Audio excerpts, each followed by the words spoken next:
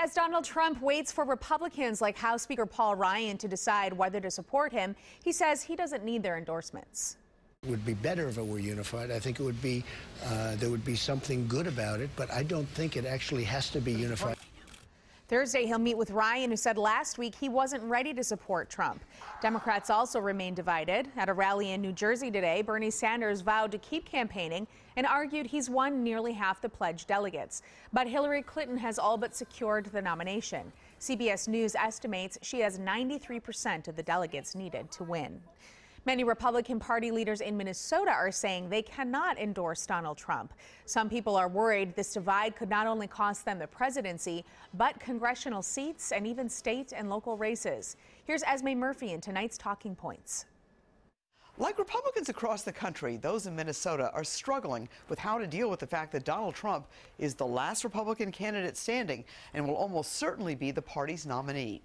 Former Governor Tim Pawlenty said last week he does not agree with everything Trump stands for, but that he will support him.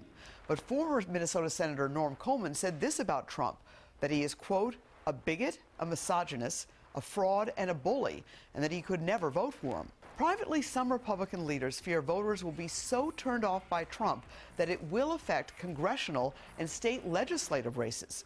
Publicly, they say some level of unity can be achieved. Chris Fields, the deputy chair of the Minnesota Republican Party, was a guest on WCCO Sunday morning. I think that at the end of the day, the large part of the Republican Party is going to come together. Look, Donald Trump got more votes than anybody in Republican primary history. About 1 million more than Mitt Romney is what he's going to end up with.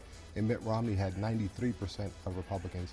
I think Donald Trump will be right there, if not a little bit better. And Republicans are also taking comfort from the fact that for the past year, Donald Trump has proved all the naysayers wrong, and that Hillary Clinton, in a number of state primaries and caucuses, including the Minnesota caucuses, blew huge leads in polls, only to come in second to Bernie Sanders.